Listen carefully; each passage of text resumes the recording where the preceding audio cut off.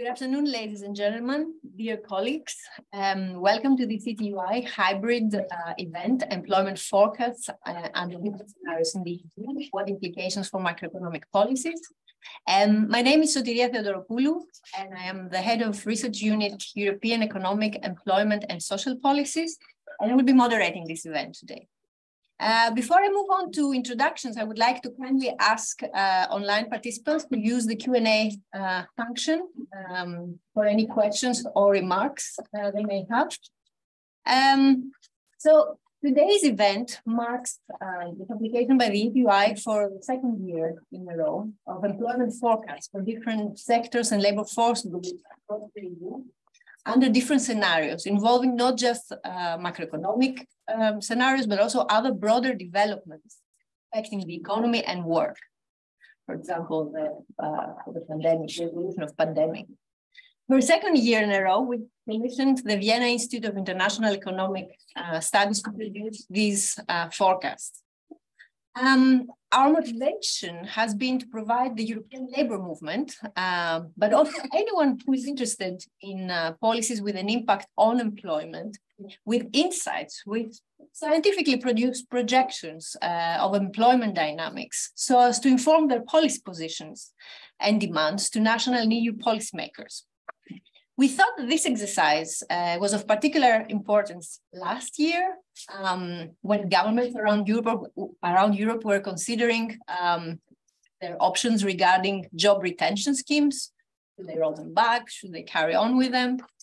And we consider it very important again this year, when following a dramatic change of circumstances in Europe, we see an inflation surge and a cost of living crisis.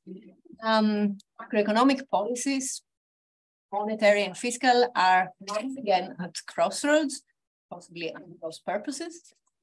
So we have seen in the last few months central banks around the world raising their interest rates in an attempt to rein inflation. Whereas the long-awaited EU economic governance reform with its fiscal rules is supposed to move forward with an expected communication by the European Commission coming up soon, as far as I understand. All this is happening while EU governments have seen their public debt soaring once again, following the measures they had to undertake during the pandemic to mitigate the impact of the pandemic. While they currently also have to follow up with measures attempting to mitigate the impact of inflation on households and firms. So what we want to discuss here today is whether, given the scenarios presented in the report, macroeconomic policies are moving in the right direction, or if not, what this direction should be. So we have a panel of distinguished speakers here with us today, and I'm very happy for that. So we will first have Robert Sterer, who's the scientific director of the Vienna Institute of International Economic Studies and the author of the report, present us the findings. And then we will be joined by Martin Sandbu, the Financial Times European economics commentator, virtually.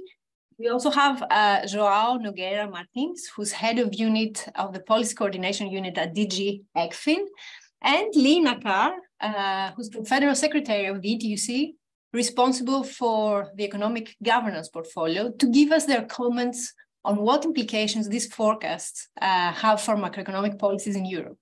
So without further ado, I will pass the floor on to Robert to present the report. Robert? Okay, thanks for this very good introduction to kind of share the screen as I was.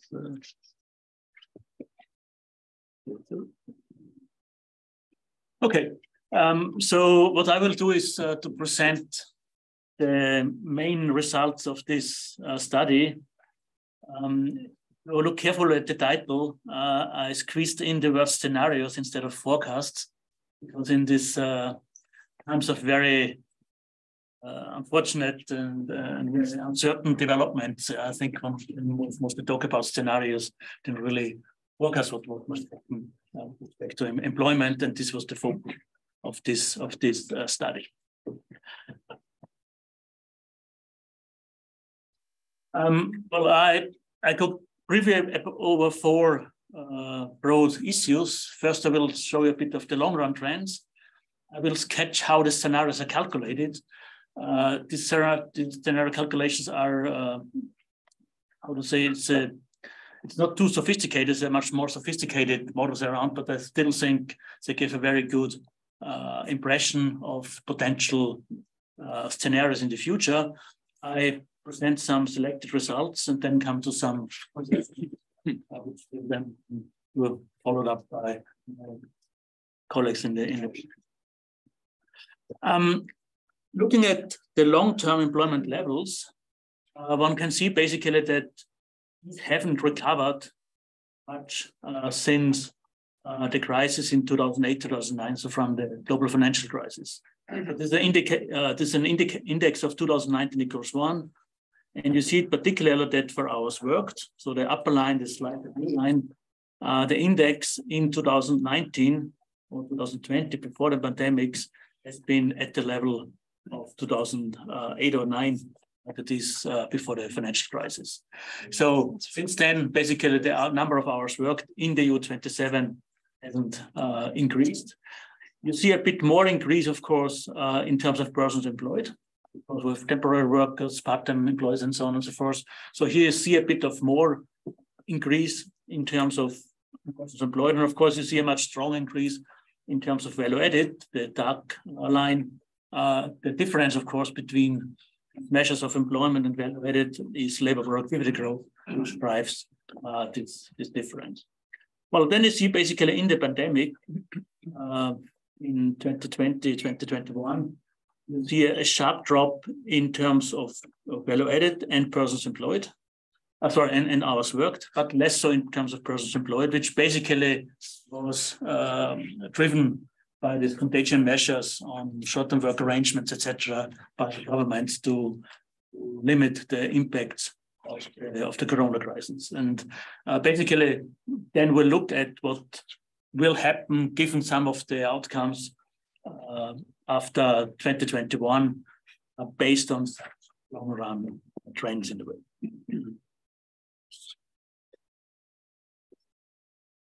So I sketch a bit what we do methodology-wise, just to give you a glimpse how we tackle these scenario calculations. So basically, we start from overall macroeconomic growth forecasts provided by the Commission and the IMF. IMF from spring, and basically we use the summer update of the European Commission. Given the delays of the studies, of course, we are always a bit behind the most actual forecast, but I will tell you a bit how we squeezed in our assumptions as well here. We already discounted the growth rates we got from IMF and EU Commission in spring and summer, given at least the more bleak outlooks anticipated in writing the study. So this was in April, May. However, when the actual Commission forecast came out, these are still relatively optimistic, as we know. So for 2022, it's still at 4.3%. For 2023, 2.5%. We used even a bit lower numbers than in the study because maybe in April, May it looked even more bleak than it looks now. But so the future is quite unknown. What we do then is basically we use these macro growth rates. We break them down by industrial value added shares and long-term growth rates. So we really get these growth rates at the sectoral level compatible with the macro growth rates and the long-run trends, basically. And when one subtracts the trends in labor productivity growth rates at the sectoral level, with a bit of squeezing in and out, we basically get employment growth rates. So basically, we get the difference between value-added growth rates and employment growth rates at the sectoral level. And then basically, having employment growth rate at the sectoral level, we can break them down also by employment labor force groups like age, educational groups, occupational groups, and so on. So this was just the simple framework which we do the calculation for all the EU27 countries and for 10 or 11 NACE revision to one-digit industries. What is the main outcomes? So in the baseline scenario, which basically is this Commission and IMF growth forecast, so we subtracted 1.5 percentage point growth rates. In this baseline scenario, we would get an increase of persons employed until 2027, starting in 2021, by about 5%. In terms of hours worked, we would get an increase of about 3%. Of course, we have a dip more now, and this goes a bit straighter on last time, but this is the basic result here. If we go to an even more adverse scenario, so even subtracting even more macroeconomic growth, we basically would stay at more or less zero growth of hours worked, similar to what we have done from the global financial crisis on, and very little growth in terms of persons employed. If we go to the more optimistic scenario, this optimistic scenario is, by the way, now the forecast of the Commission in spring, summer, and the IMF in summer, then we would get even higher growth rates of 8% persons employed, 6%. So given the more optimistic growth rates than in the newest in the latest forecast by the Commission, and our baseline scenario, so the most likely outcome would be in between the baseline and the optimistic scenario we have here, given that this forecast hold from evidence. Country-wise, of course, we get quite different results. We get much more optimistic results in terms of employment growth for Greece and Luxembourg. However, given the data, these are driven by very low, and in the case of Greece, even negative productivity growth rates, so we have not adjusted for that. But subtracting or having a little more productivity growth, that's of course the employment growth would be a bit less for them, but for these we have a rather positive outlook. On the other hand, we have very negative outlook for Portugal, Hungary, and Cyprus. It's also good fun for them because they forecast a high macro growth rate. On the other hand, for Romania and Ireland and the Baltics, we have less optimistic outcomes and even negative employment growth rates, because these countries report over the long period much stronger labor productivity growth, basically for which the value-added growth forecasted for these countries is not enough to make a positive employment growth possible. So in general, for EU27 as a whole, as I said, these growth forecasts are, at least in the baseline, the optimistic scenario, slightly positive.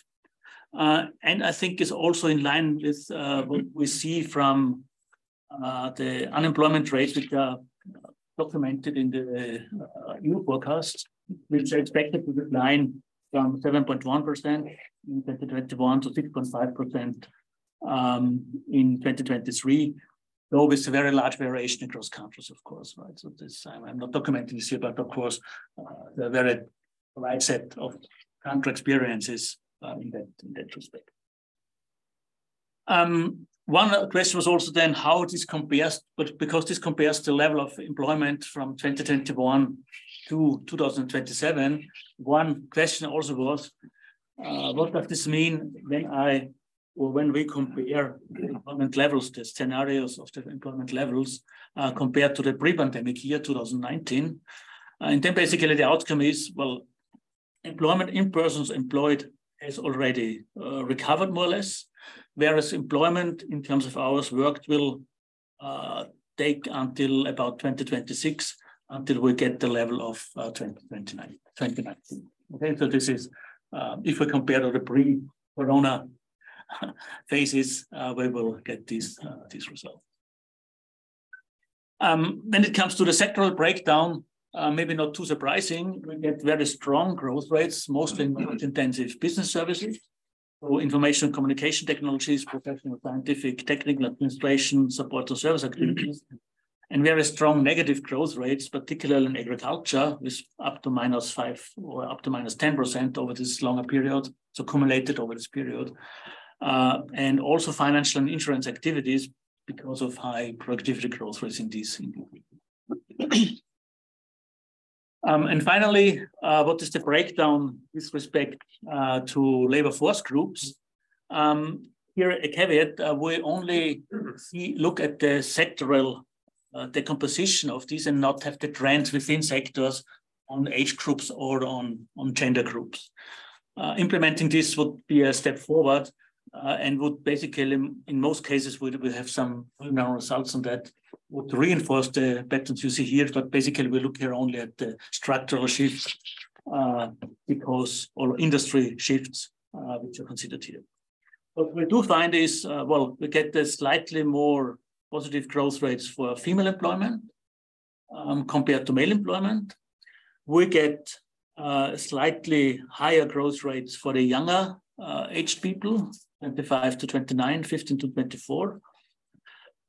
So this differs very heavily across countries, and each country has its own or similar its own pattern. So this is only the EU27 aggregate, but at the country level we get very diverse patterns here. And with respect to the occupations, basically we find relatively similar growth rates by occupations.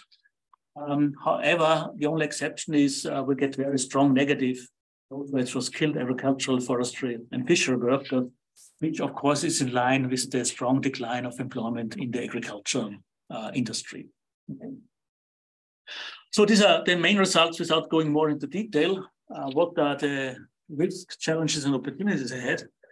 Of course, well, with this awful Russian war of aggression against the Ukraine, with all these debates on the energy shortages and the resulting inflation surge, and of course the ECB response to this inflation surge. And well, I think there's a delicate balance now.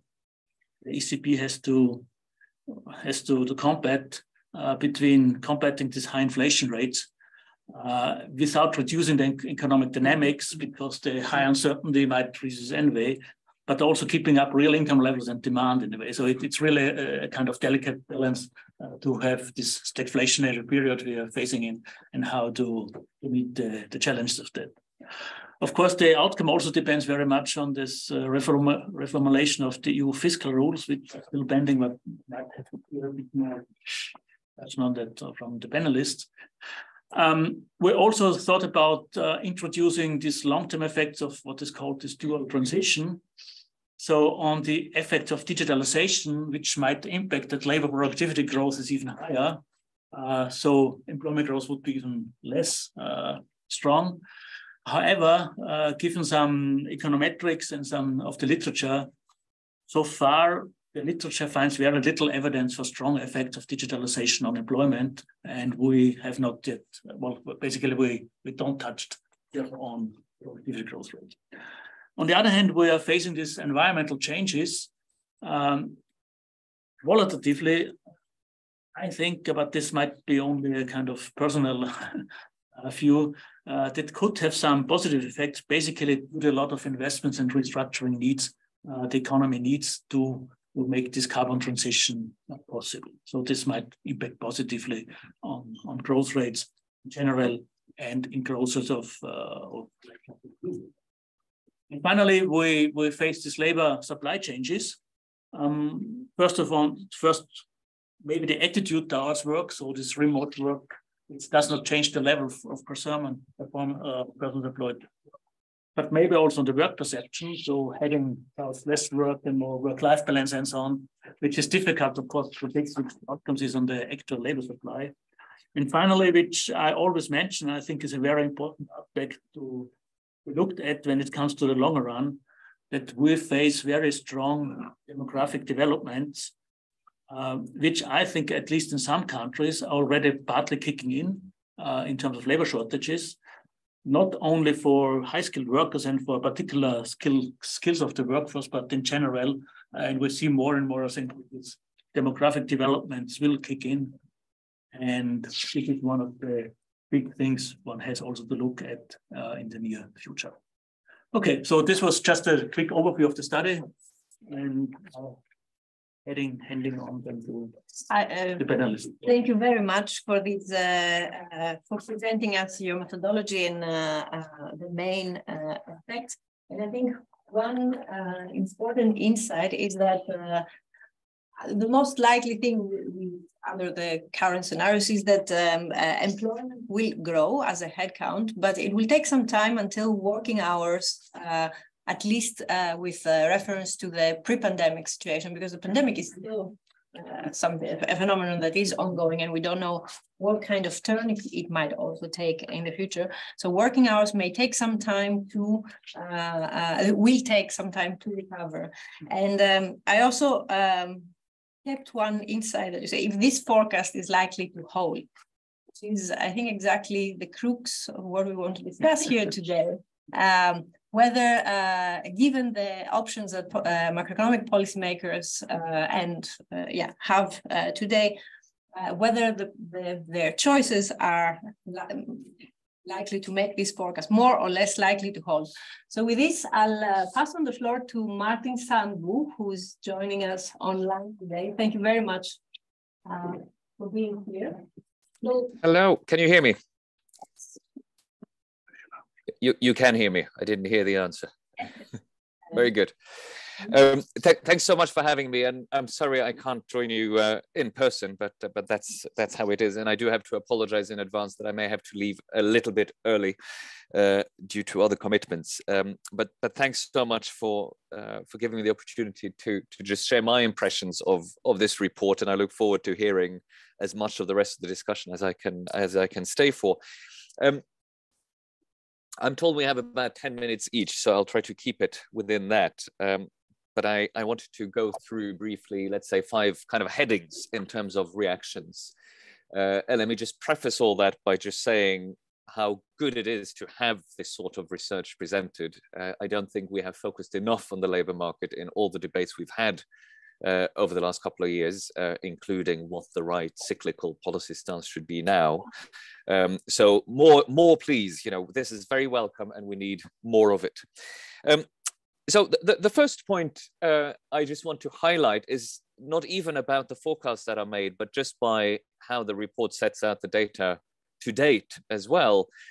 Because what it shows, these tables and charts, once you look at the report, everyone should read the report, is just how surprisingly strong employment performance in the EU has been, both in the recovery from the pandemic and even before that.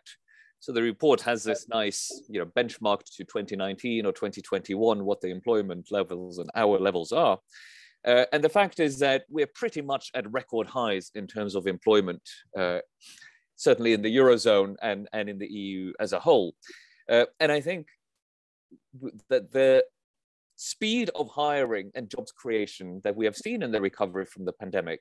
The report goes up to 21 because it has annual data, but if you look at quarterly data in 2022, this continued into 2022. We've been seeing that continental European economies can actually be much more dynamic in terms of their labor market than the standard cliche that we saw in in the Financial Times and other Anglo-American economic press, for example, in terms of the standard impression of what the Eurozone economies can do.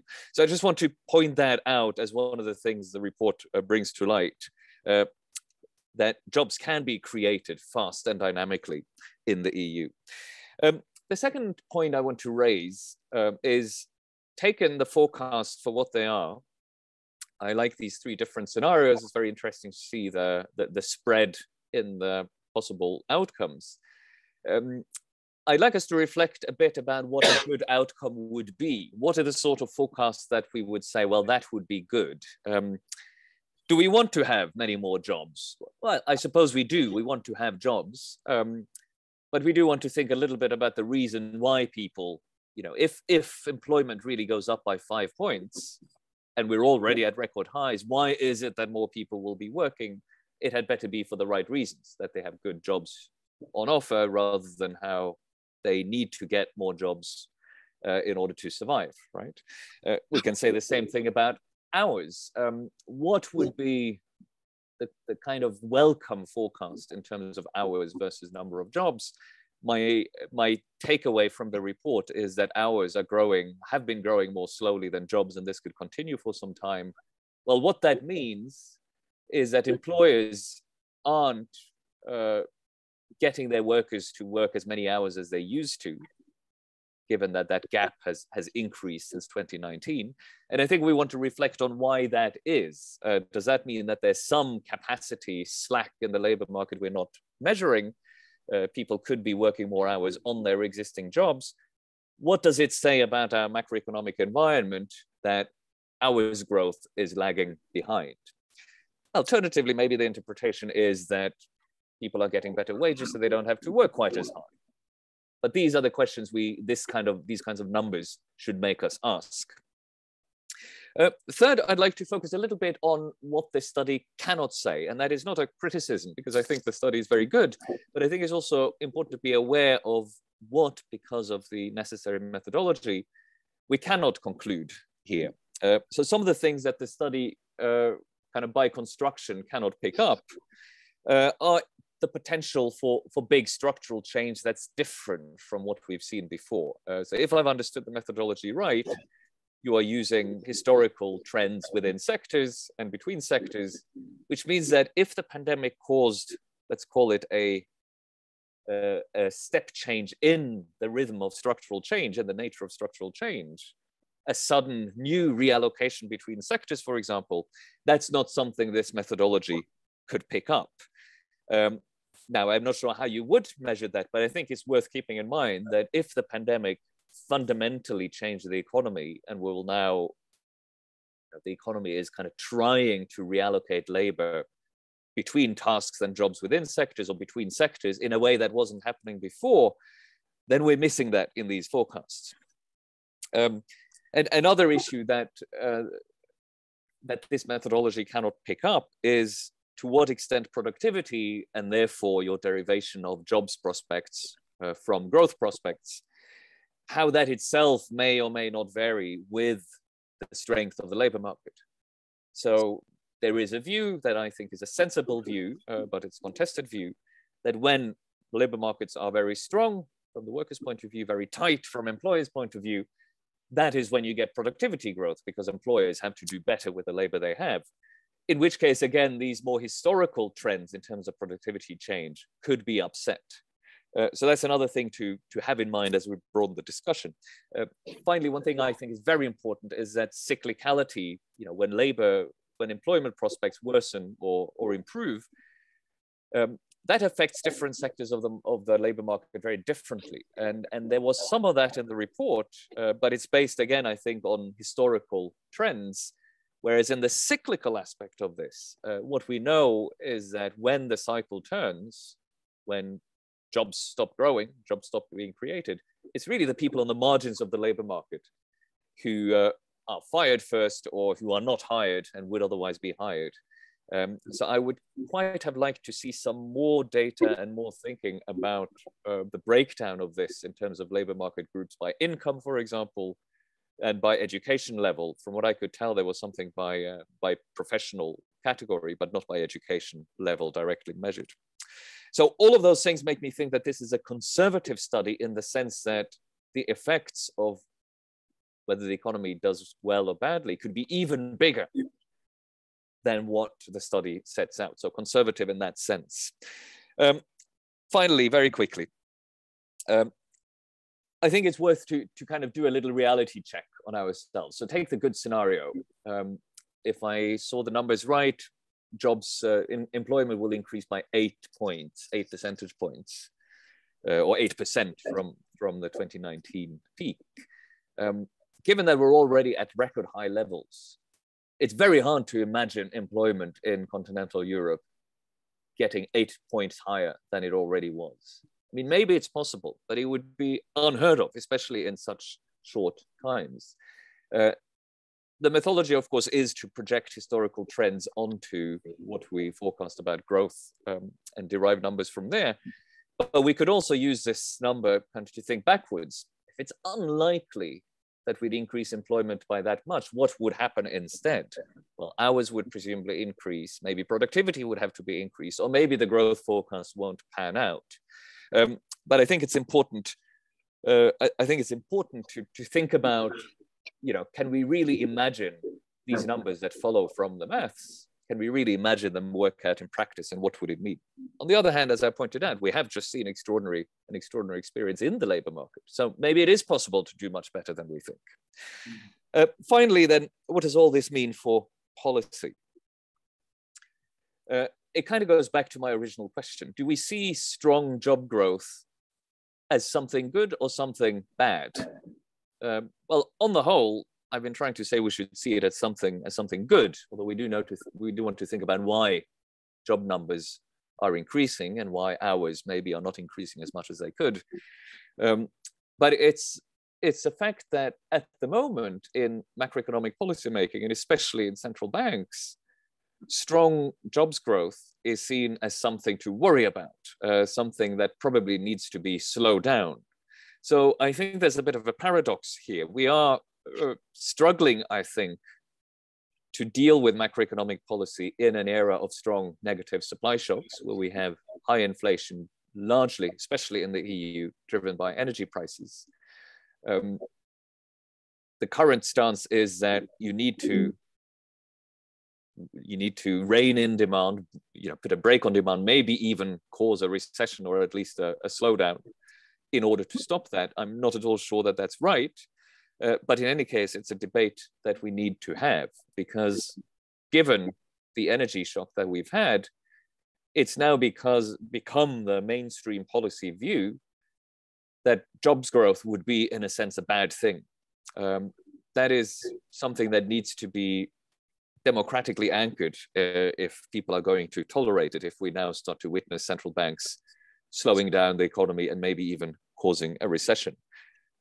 On the fiscal side, it was mentioned now several times that we are, of course, due a reform of the fiscal governance system.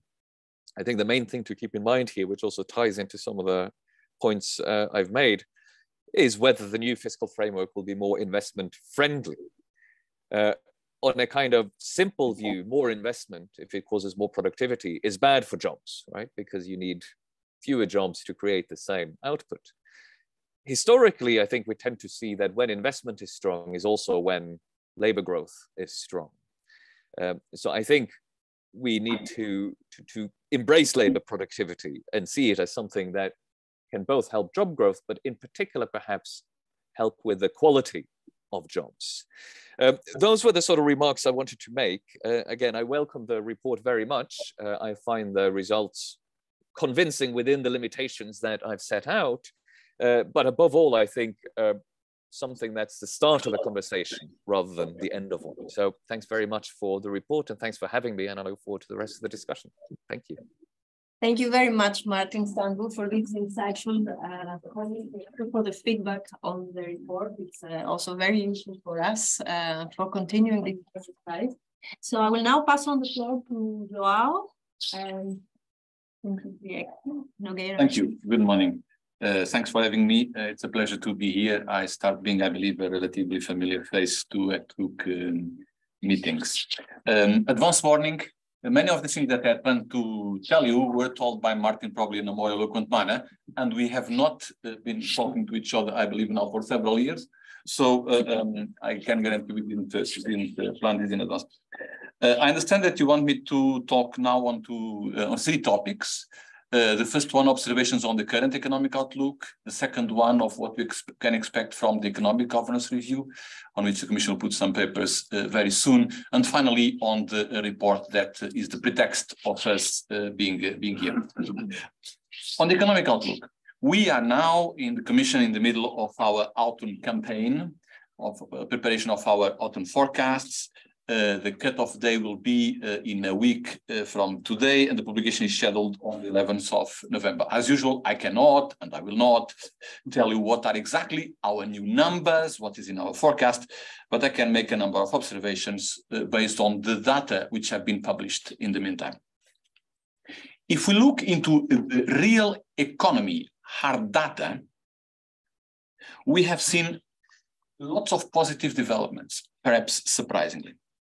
This relates in particular to better than expected GDP outturn in the second quarter of this year, already after the invasion of Ukraine.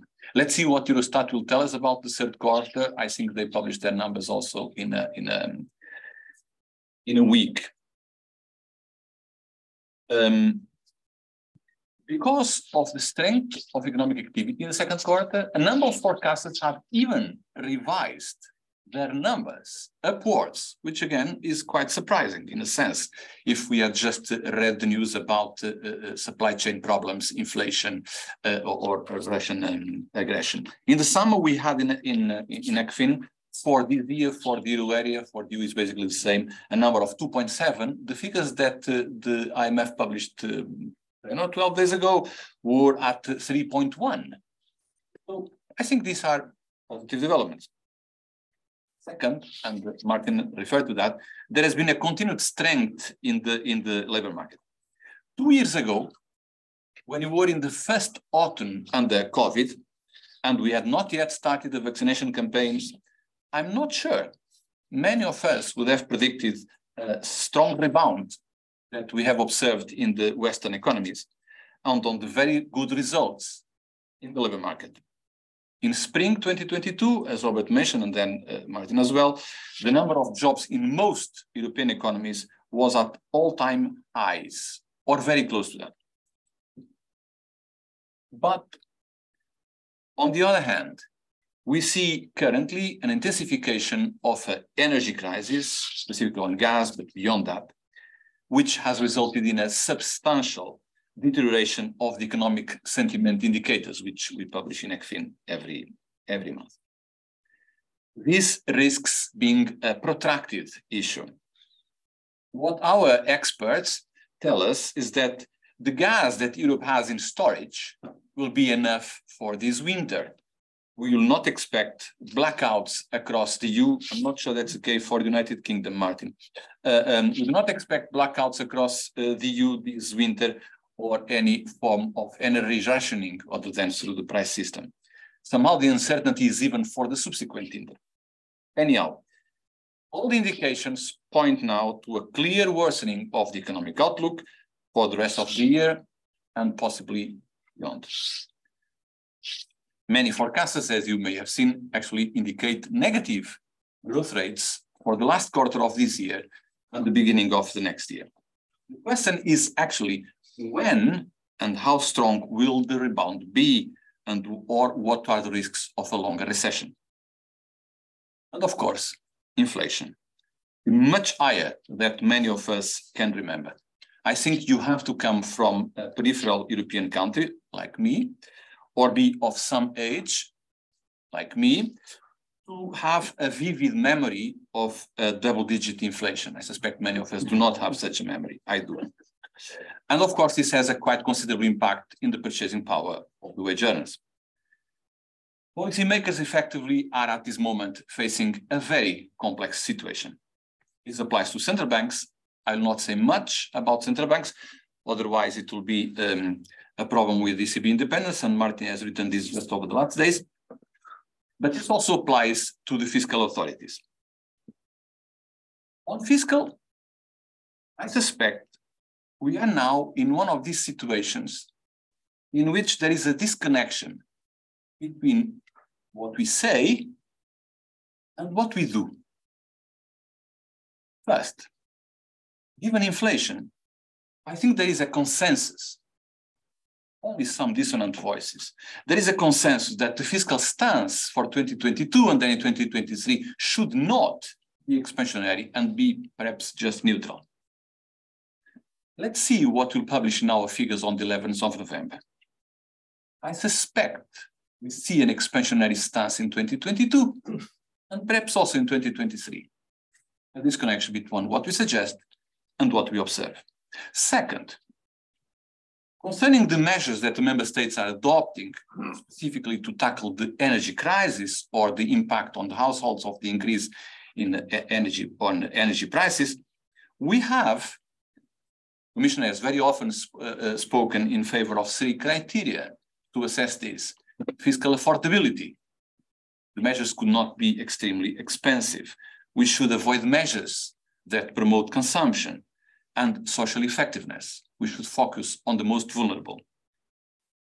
Is this what we have observed? I'm not so sure. And advance warning, don't ask me what to think of the German plan. It contains good things, contains a few bad things, and is very big.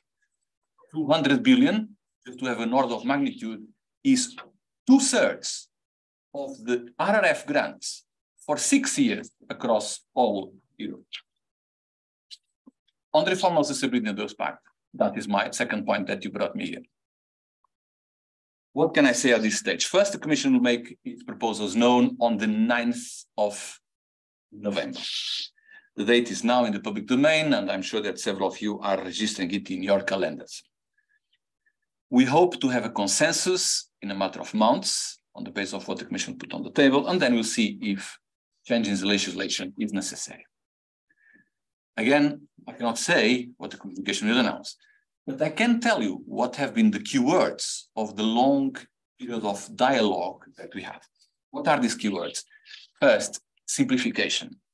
Our system used to be still extremely complex, based often on arcane indicators. We have to make a big effort there. Second, we need to better connect fiscal plans with the structural reforms, because that sustainability can be achieved through deficit discipline, but also depends on economic growth. We need to make the two things better connected. Third, an attention to the medium term. The problem or the origin of the motivation of the Stability and Growth Pact is that sustainability, and should continue being like that. But if it's about that sustainability, then it does not perhaps make much sense to look into small deviations year by year. But at the same time, you cannot have the member states every year preparing a new stability program that continuously delays the day of reckoning and its necessary adjustment. More national ownership. If we have learned something with the preparation of the recovery and resilience plans, is that rather than telling member states what to do, it's better to define a number of common principles and then let them organize their own plans. Enforcement, a slightly less pleasant word. A system like the one that we had now, based on abstract concepts, abstract indicators, non-observables, and requiring sometimes massive fiscal adjustments, was not credible and therefore not enforceable. What we need, and what I hope to see, is a system that is more credible and therefore more enforceable. What we should expect is a trade-off or a better connection between more credibility and more gradualism in deficit or debt reductions. Therefore, I do not see the risk that Robert identified in his paper, that if now the new rules required a massive correction in the deficit. Very quickly on the paper, which, as I said, ultimately is the pretext that brought us here. I need to tell you a little story, Robert, first, before I start. And none of you knew this story before.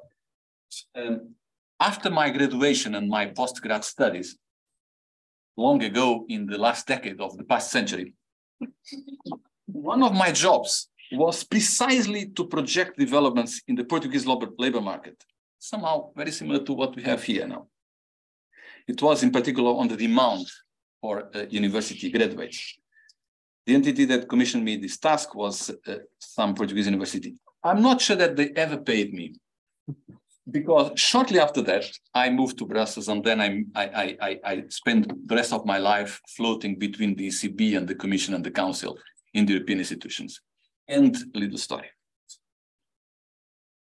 I like the paper, including because it brought me these fond memories of youth. The assumptions and the methodology are very transparent. Nothing to criticize there. Actually, the work, I think, is a heroic effort, given the magnitude of the task. But there are a few aspects that I would have liked to see better developed or developed differently in the paper. First, I don't see in the paper really a relationship between wages and jobs. I believe that the loss in purchasing power that we are observing now is not I clarify, is not favorable for the labor market. But can we really discuss the evolution of jobs over 6 or 7 years and not discussing wages? Second, the point that was mentioned by Martin before. The paper would gain if it discussed in a clearer manner the impact of these several shocks in the economic structure of the economies. The COVID crisis and the energy crisis may have, I should not say may have, COVID and the energy crisis have certainly accelerated the divergences in the long-term productivity across the sectors. So projections based on the pre-COVID trends may not be the ideal. This is probably the aspect in which I was less satisfied with the paper. Also, the current crisis is not affecting all countries the same way. Could we expect a resumption of the migration flows that we have observed within the EU and the euro area just a decade ago? I think this is a topic that will be worth discussing. We face big asymmetric shocks or symmetric shocks with big asymmetric impacts. What can we expect from the energy crisis and the decoupling between the EU and the Russian economy? Should we expect a new migration flow out of the Baltics or from Bulgaria? Two more points. In a paper like this, we look into the figures in the number of, look into the number of jobs, of course, that's what the paper is about. But I would have also liked to see the tables and the charts with the figures of the employment rate and on the unemployment rates, and surprisingly, they are not there. I think that once we do this exercise, it will reveal that the growth rate of employment is not that meager. To my mind, the projections for countries like Greece or Portugal are actually very optimistic. And the projections for countries like Ireland are almost miserabilistic. All the more, we are now definitely in the moment of demographic transition. Over the 6 years before 2022, the population of working age in Europe is declining. So we are now in a situation of declining employment potential, and therefore you should not expect very strong growth rates. To conclude, allow me to return to my initial point when I commented that we have surprisingly good results in terms of GDP economic activity this year and surprisingly good results in terms of labor market. Why? This is a question of major relevance for the public authorities like the Commission, and I think also for the social parties and for the trade unions. Clearly, the fiscal, the monetary policies and the labor market policies in 2020 were very close to the ideal in a very difficult situation. The dissemination of short-time working schemes helped. The dissemination of short-time working schemes in most, if not all, European Union economies was extremely positive, probably one of the most relevant structural reforms of the last decade. But other structural reforms in the labor market and in the product market, again, over the last decade, have also helped. I would therefore like to challenge Robert and Sotirian, the European Trade Union Institute, and the Vienna Institute to address this question. To which extent the labor market reforms and the product market reforms adopted in so many countries in Europe over the last decade are effectively behind the very good results of the first half of 2022 in very surprising and difficult circumstances. I stop here. Thank you. Thank you very much for your extensive feedback on policies and the report, and for the challenging and provocative question to consider for the debate, but also for these formats. And I would like to pass the floor for the from the ETUC to give us her insights on the report and macroeconomic policies in Europe. Thank you very much, and thank you for inviting us, ETUC, to give our thoughts and comments on this report. Indeed, it's a second one now. We had the first one midst of COVID, and I suppose from the ETUC point of view, we are the recipients of this report. For us, it's a report, or one of the reports that we will use when we are thinking about our response to what is happening in Europe, especially with a view of our Congress, which is next year in May, where we are intensively thinking about the next 4 years, starting from May 24. So what is the kind of question when I was reading this report, the question for me is kind of, how can I use it? When I'm drafting, when my team is drafting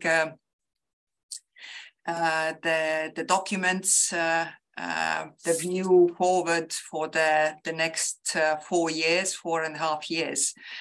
And I must say there are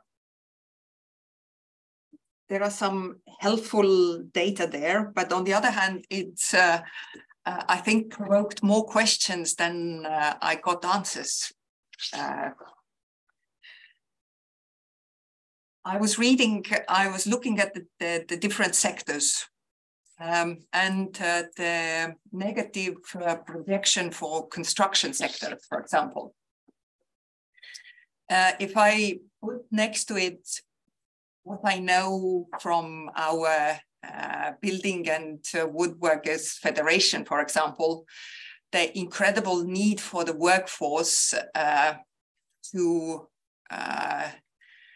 really carry out all the initiatives that are derived from the Green Deal in Europe, where we need to renovate buildings, where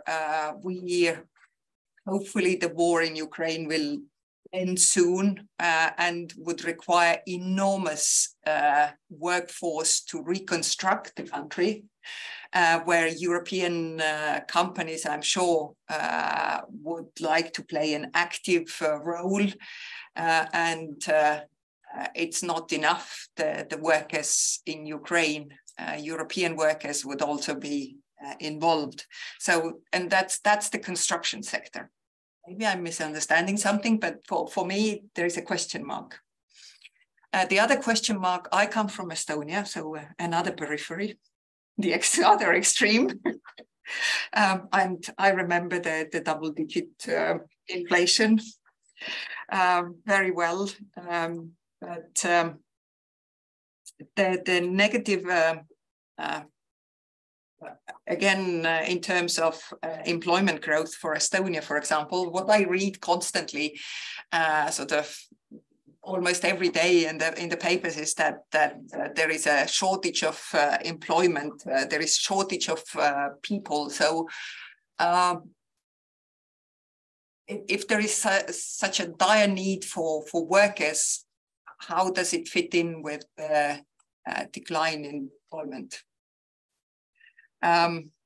So there are these kind of questions. Then if I look at what is happening at European level in terms of policies and changes, the economic governance review we've been all waiting for a long time, because we actually started before COVID. The first communication came out just before COVID, and we gave our input. And then when it came back on the table, we gave input again. And well, fingers crossed, hopefully it will come now. And we will see, and we'll obviously give our view on what we see in the review. Then relating to the situation that we are facing now, and Martin also raised this issue that, we have been raising this issue in the macroeconomic dialogue at technical level, and also in the tripartite social summit, where we discussed the economic situation and the cost of living crisis. If the employment is going up, but the hours worked is not growing as fast and is kind of barely getting there compared to the pre-COVID time. So something must be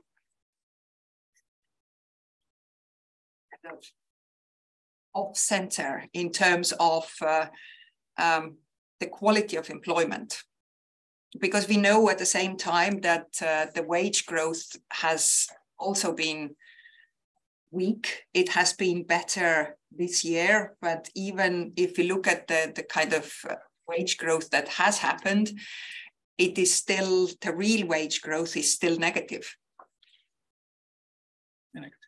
Yeah, very negative. So I have this deep-seated feeling that looking at employment growth is not telling us the full story, because I also know, because I work on social protection, I also know that poverty is growing. So I suppose that clearly this study, this research has its boundaries and it has its frame, but someone working with different policy areas and also needing to make sense how we can improve the social protection in the aging societies, how we can fight poverty in a incredibly high inflation and the energy costs, how we can not just protect the numbers of people employed, but how we can protect the purchasing power at EU level, then I need a bit more. I need a bit extra information to have a fuller picture. I know that there are supply chain bottlenecks. And we haven't, I think, seen the full extent of these bottlenecks. Because during COVID, we had bottlenecks due to the lockdowns. And the supply chains were interrupted. The goods weren't sort of getting from one place to another at the beginning. Production was also hit. We suddenly discovered that we have incredible desperate need for microchips, and they are all produced elsewhere in the world. And so we need to develop the production in Europe. So we have the CHIPS Act. It's always made me smile. Okay, English is not my native language, but chips in English are, use a shorthand, chips are something that you eat. Rather than put in all the electronic gadgets that we have around us in our lives. But so microchips.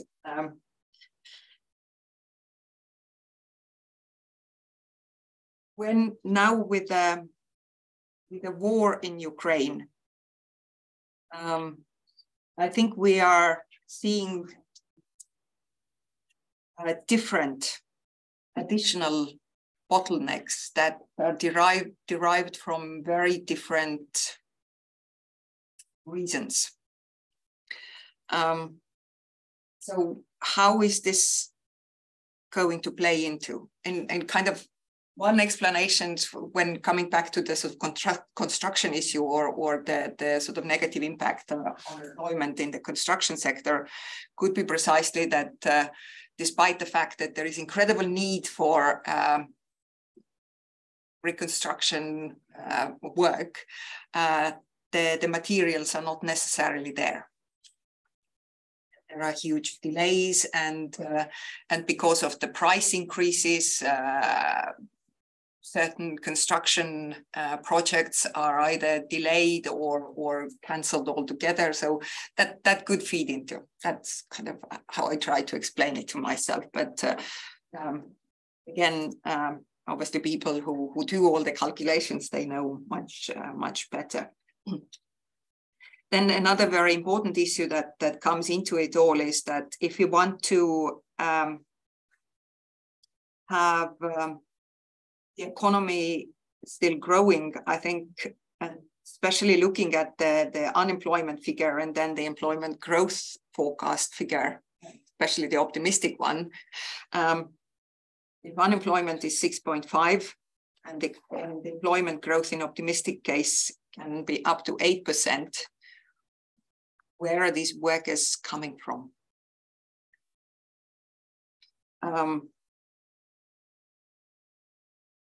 And also, I think one of the issues that I have with this data or the calculation of employment is that if we take the widely used definition that somebody is considered to be employed if they work 1 hour a week. Sorry, it's a joke. We can't possibly say that somebody is employed if he or she works only 1 hour a week. So, as I said, for me, there are so many questions, and the kind of more I work on this dossier, the more questions I have. And the answer seems to be changing rapidly according to what is happening in the world, not necessarily inside the European Union, but in the world.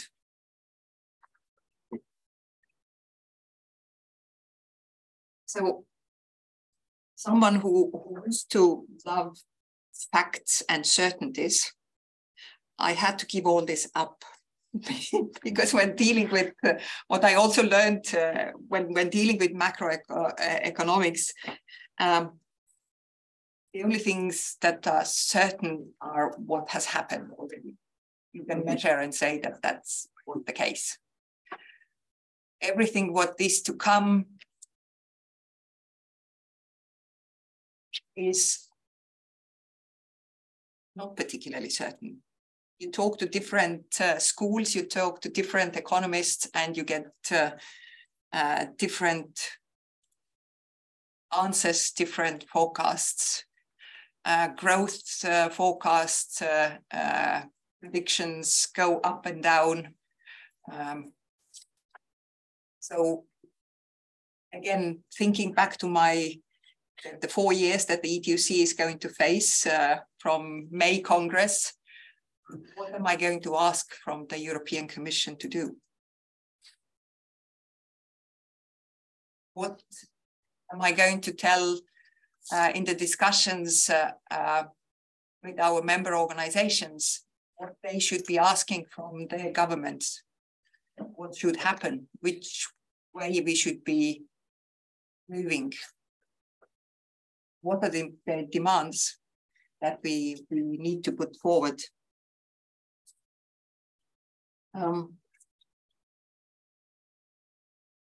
One thing is clear, and Joao, you mentioned the extraordinary instrument, the SURE instrument during the COVID. What we are still demanding and will continue to demand is that we will have a, should I call it SURE type instrument, or maybe it's better to call another support instrument that helps us all to deal with the cost of living crisis. Because it is necessary, and precisely because the economy in the 27 member states of the EU is so diverse. And if we allow this diversity to grow rather than try to have a cohesion between the member states, the whole European economy and the market is going to suffer. Thank you. Thank you very much, Lina, and all the discussants for the very insightful comments. At this point, I would like to open the floor to participants for any questions before giving the floor back to Robert, perhaps to address some of the comments on the study itself. Lady, the gentleman at the back. Could you please present yourself? Yes, I'm Farzan Shamsfakh, researcher at the CEP Center for European Policy Studies. My question is particularly on the projections of hours worked, because the pattern we see, the large drop in hours worked, but the stable employment rate, I think it's mainly due to the extensive use of short-time working scheme. And I was wondering if this is controlled and like in the model-based analysis that we've done. Otherwise, one would expect that the outcome would be different, because what we see, like the very slow adjustment of the projections, like the past, looks like a normal adjustment of a model to a shock. So this was my question. Thank you. Yes. Robin Gnenoël from the European University Institute, Paris.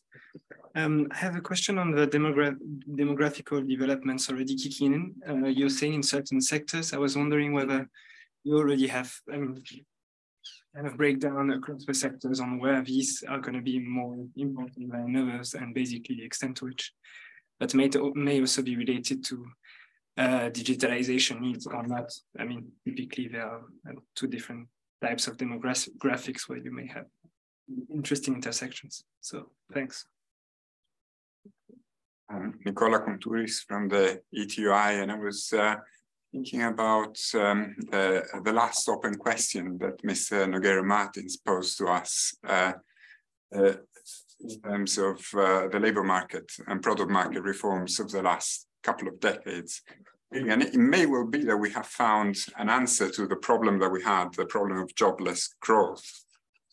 We may have reached a point where we have a job-rich stagnation. But I was wondering whether we shouldn't also explore the same type of correlation between these reforms and the problem that we're facing now, which is a wage slow growth, the potential for dampen wage increases, even in periods of job growth, and perhaps even economic growth in the future, with all the challenges that this brings. Daniel Kotzer, ITUC. No, I have a couple of questions, because I have the impression that the hours have been dislinking from the employment more and more, and the pandemic was a very clear event, because you have teleworking, you have new forms, and hours have always been a very dodgy information, even in the best of the surveys. And now I think it's getting much more complex because of this combination of multiple things. So I'm not sure if you can link hours to wages and also to employment. Perhaps would be very interesting to have the same forecast for those that they work 30 or more hours, or let's call full-time workers, and see if you find a strong difference there. The other issue, you know, I wanted to see in the paper, and I didn't find it. I think that you should try to get it a little bit of consistency in the information, as well as the numbers of employment and all these other data that the colleague was requesting. I went to do some quick numbers, and I used the employment to elasticity, to growth elasticity in the EU during the period that you talked, that's more or less between 44 and 48. So it gets between the baseline and the optimistic forecast that you made. But actually, I would like to see how much investment would be required to achieve, taking into account, and there you perhaps working a bit more with the input-output tables or more granular information on what may be the impact on consumption, on investment, to see how consistency is macroeconomically the forecast that you are making. Because perhaps the forecast is okay, but when you see that you need to increase, I don't know, 3 points over the GDP investment, and you see that the process of buybacks and distribution of dividends that have been taking place during the last year in Europe, you say, this implies a question. I have the impression that big chunk of the recovery after the global financial crisis that you had here in Europe was with very low or constant investment, actually using spare capacity that came from before, and a lot of putting out and subcontracting outside the region. So this analysis of consistency of the forecasts are, I think that could be complementary and very interesting to realize. Thank you. The lady at the yes, it was a little bit the same question that you present yourself. I think it's a good question. Will you please present yourself? My name is Tina Noiret. I am a teacher and a writer. Okay, so my question was about the link between jobs and working powers, which is heritated from Fordism. It's a Fordist way of looking into employment. As it was told by someone else, he did work for which he wasn't paid. Regarding the Green Deal, nearly all budget went to renovating buildings. But surely that there are people who are working behind and who are not paid, as a matter of fact. So the working hours maybe is a way of looking into employment heritated from the past, and maybe even working more. It was said that maybe we don't need more jobs by Mr. Martin Sandbu. Maybe a mechanism to reward those who work less could be thought, because Green Deal on the employment, it is also decrease the cost. I don't know if it was clear, but it was a little bit the same question. Okay. Robert, I think a lot of questions are for you. Well, thanks for all those comments and remarks to the study, which, of course, given the limitations of the budget, the model, etc., has its limitations itself, of course. I think also it's very good that the study like this raises questions rather than bringing a lot of answers. And you raised many questions now on GVCs, on many aspects which are just outside the scope of this simple exercise, so to say. It's very difficult, of course, to now focus on various things. To select the specific topic. Let me start with my little secret. I was writing my master thesis beginning in the 90s. At this time, a famous book has been by Jeremy Rifkin on the end of work. Now, 30 years later, after a number of crises, after the digitalization, we're sitting here and talking about we are overemployed, we're at the capacity limits, etc. So I fully agree on this sort of exercises. It's very difficult to make all this to forecast the future. Of course, what we can do is of course we do it best by whatever we can do in terms of number crunching. But of course, there are always this sort of qualitative issues, which might begin and also was mentioned by Martin, that we do not pick up strong structural shifts, which we haven't seen in the past. Yes, we can of course use some assumptions, but depending on how this really will change the numbers is an issue.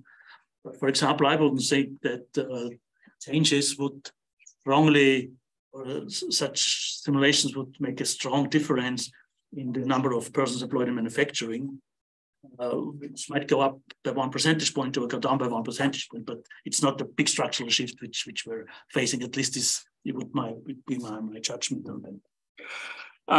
I also, before my main point, I come to this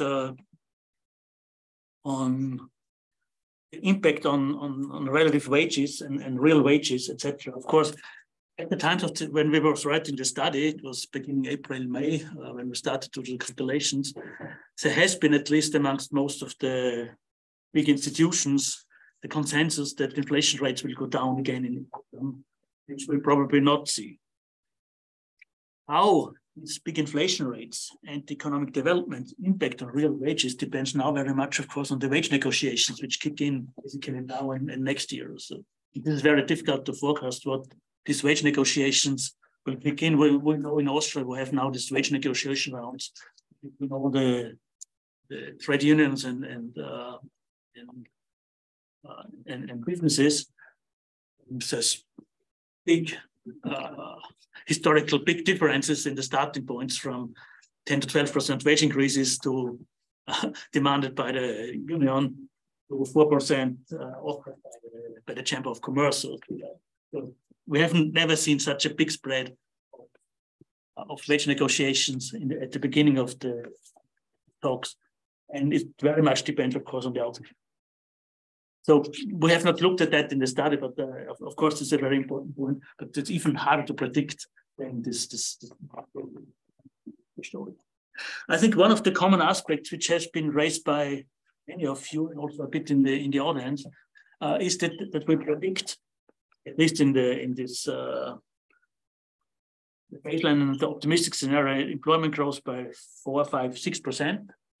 On the other hand, we face record high employment rates or activity rates even. So where does workers come from? And I think that's the crucial point. And my last bullet point in the slide was on the demographic aspect, which is exactly going in that direction. We had another study calculating, also based on value-added trends and productivity trends, when labor supply in various countries will be less than the actual labor demand if these trends continue. And already at this time, this study was done 5 years ago or so, before the corona. Already at this time, we found for some countries, particularly the Eastern European countries, that this kicking point, turning point should appear in between 2025 and 2030 already. Now, of course, then corona came in, but at least we saw that this turning point already should kick in relatively early. And actually, I think we do already see this, as we said, in the construction sector, there's this labor shortages. Of course, there's this labor shortages in a sector which is not that well paid, which is hard work, which maybe the education systems in the countries don't really push people into that kind of hard work, manual work sectors.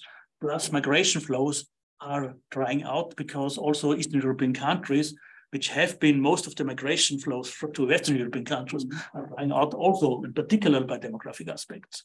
So I think we're already in that. And from Austria, I know this debate, well, I think 40, 50% of the teachers are in between 55 and 60. So there will be a big chunk of teachers leaving the labor market. We have the debate on healthcare system, which also lacks employment and so on and so forth. So I think we're already in that transition phase, which is not in the data in the study because we're just projecting. But and we have not the feedback loops then. But of course, I think we hint this is an aspect in the way. And last point, unfortunately, Martin had to leave. He argued basically whether do we want to have this strong employment growth or we are already at the high levels. Say, given that productivity growth rates are even more trendy, the question then ends up, do we want to have macroeconomic growth or GDP growth at all?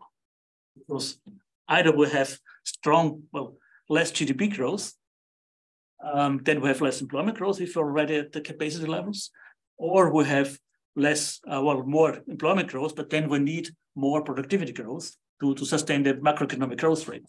So the question for me is a bit, do we want to have still macroeconomic growth rates, given the productivity trends?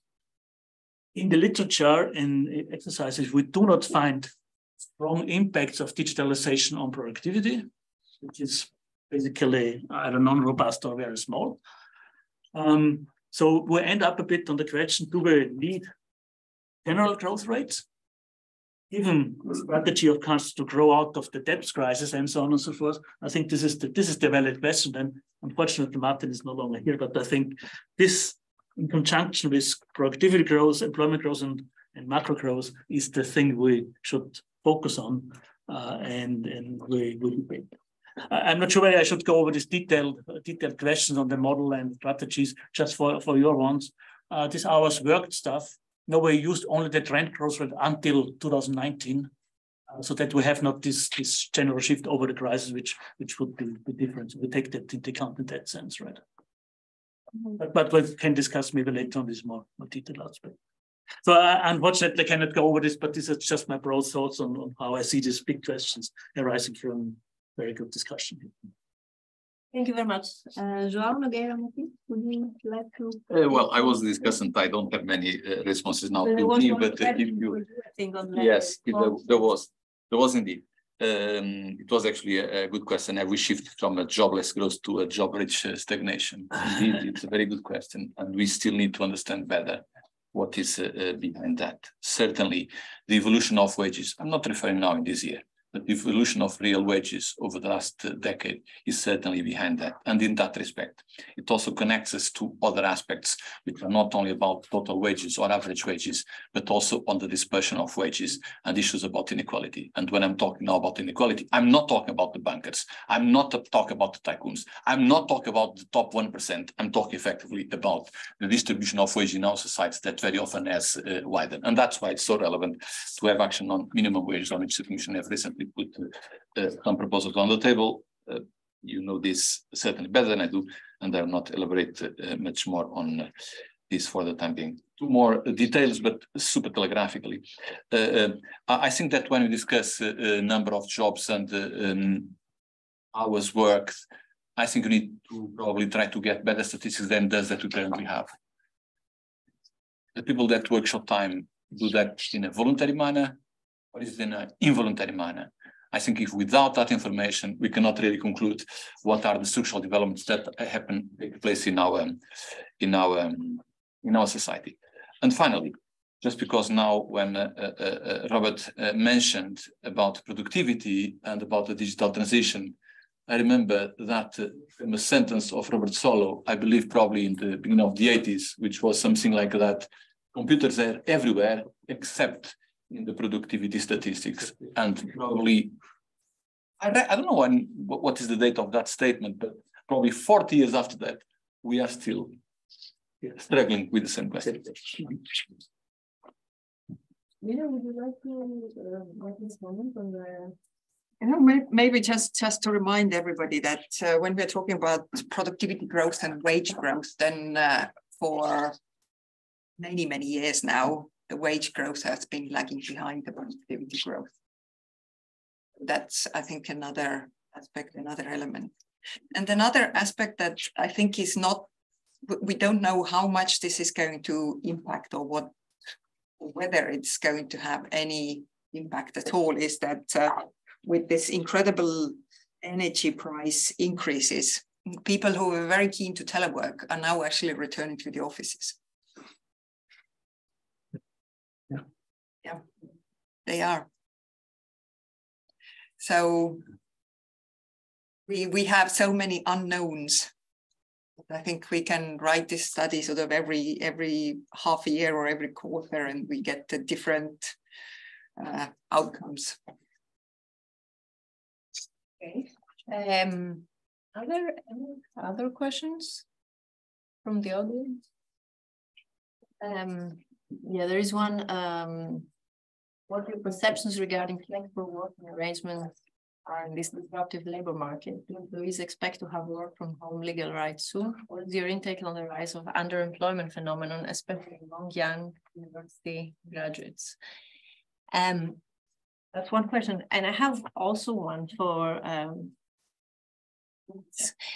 you mentioned, I mean, to add to what Nicola said, you mentioned the product and labor market reforms of the last decade, and whether we should reflect on whether we should credit, and to what extent we should credit them for the surprisingly good outcomes we seem to see right now in terms of output and employment growth.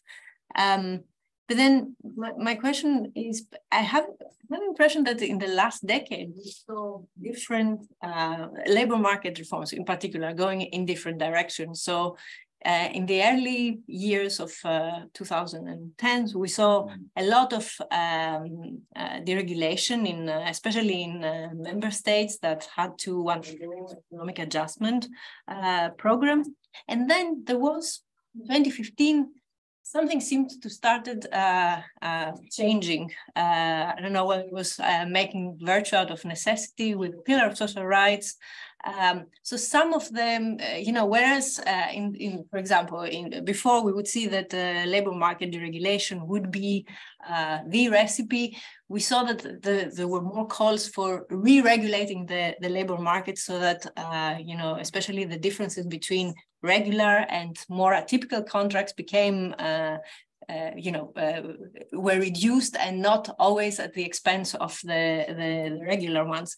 And as Nicola said, I mean, there has been some insight that that wage growth stagnation had to do to some extent with these labor market reforms that had been taking place even before the last decade, from the 90s, when you said you were a student. And there is, I think, there have even been studies, I mean, to come back to the issue of, that Lina mentioned, on the disparity between productivity growth and, or rather the decoupling between productivity growth and wage growth. There have been, I can think of a study by the IMF, which attributed, I think it was 15% of that disparity to the fact that labor bargaining power declined over time as a result of labor market reforms undertaken for several decades. So what kind of these labor market reforms would you think that should be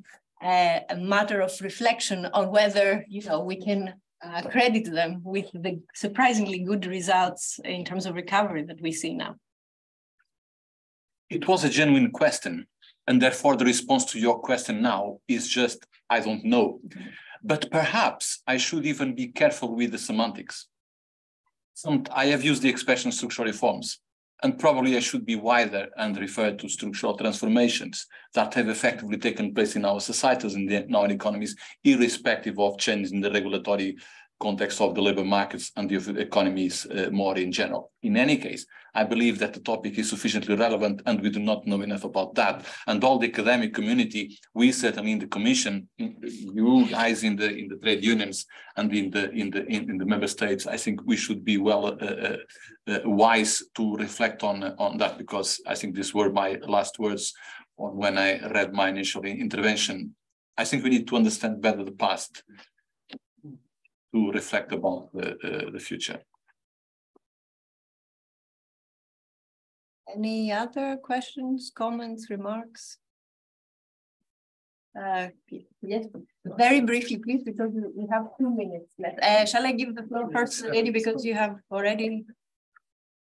yes, present yourself. Yes, so Helen Lamport here from the UK Mission working on Labour and Social Policy.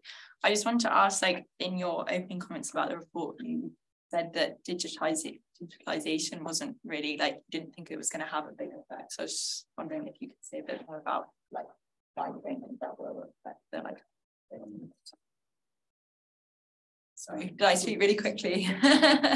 The digitalization has not that big impact on labor productivity growth or Yeah, I think you said like in your initial slides that you didn't think it was going to have a big impact. Yeah, well, this is just also based on the past experience and studies we have.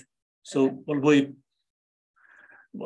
using any indicator of digitalization, like the share of ICT technology in total capital stocks, there's capital stock growth rate of ICT, some other indicators, when you regress on labor productivity, whatever period, country, sample, etc., you don't find very big, strong effects on labor productivity growth.